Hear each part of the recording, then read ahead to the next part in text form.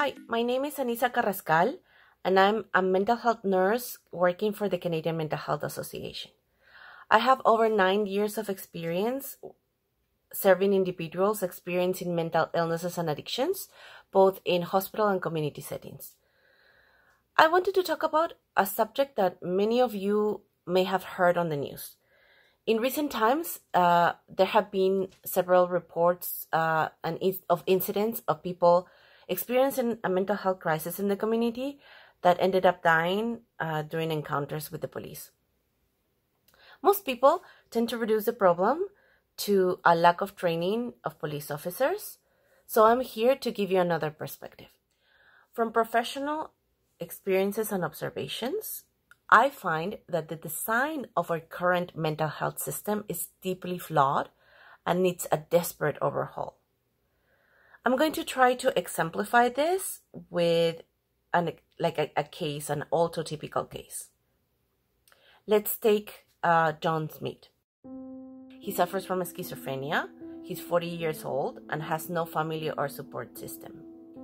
John also lives on the streets because the waiting list for affordable housing is at least 12 years long at this time.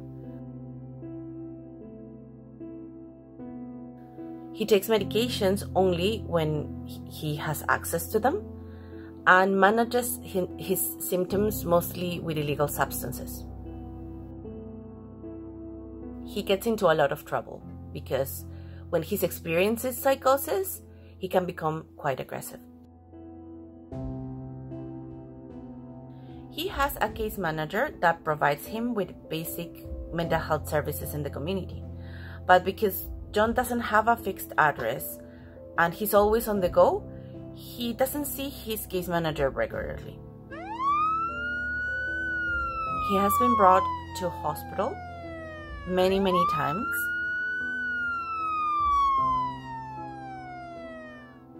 But in the majority of cases, he gets discharged right from the ER or as soon as the medications kick in.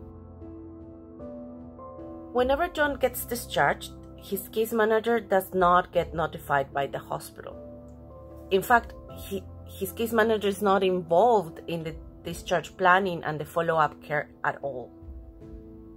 Therefore, when John gets discharged and hits the streets, he basically just goes back to his regular activities, and in many cases, he doesn't even notify his social worker that he has been in hospital, so he doesn't have the support to attend follow-up appointments or get medications from the pharmacy. And since he's not following treatment, his mental health keeps getting worse and worse, and his behavior turns more erratic and at times aggressive. At this point, if he has an encounter with the police, chances are he will be too sick to control his own behavior and may end up seriously hurt or even dead.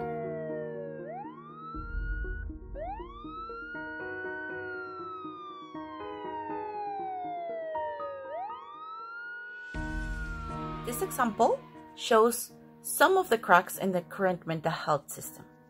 And while it is true that the police officers required more training to manage mental health crises, it is also needed to look at the entire system and fix the things that are not working right now. For example, there is a desperate need of affordable housing in our city. It is the most basic and important piece to start solving the mental health crisis. Second, there is a severe shortage of mental health service providers, both in hospital and community settings. In hospitals, this means longer waiting times for people experiencing mental health crisis. This also means that the determination of keeping or discharging a patient sometimes is done on a 15-minute assessment. On the other hand, there are not enough community mental health services to attend the number of people needing these services. For example, the waiting list for a high-intensity program like an ACT team can be as long as 2 years. What is more, most community organizations are non-profits, therefore their salary rates are much lower than hospital rates. Just as an example, most mental health workers in the community have not received a raise in 14 years. Since most work in non-unionized environments, they have little chance to ever improve their rates. This is a factor that shows in the low numbers of professionals willing to work in the mental health sector in community settings.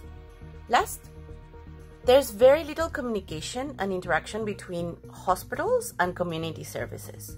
This leaves a huge gap in the continuation of care for people with mental illnesses and addictions. Community organizations very rarely get notified that their clients are admitted to hospital.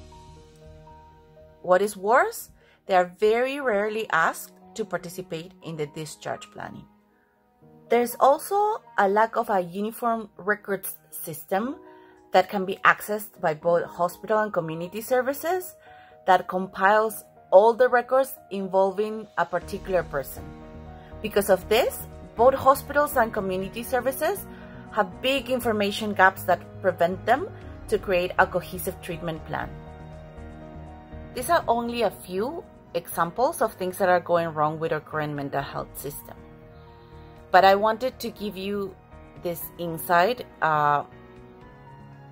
so you can understand that what you see on the TV in the news is just a fraction of the real problem. Thank you.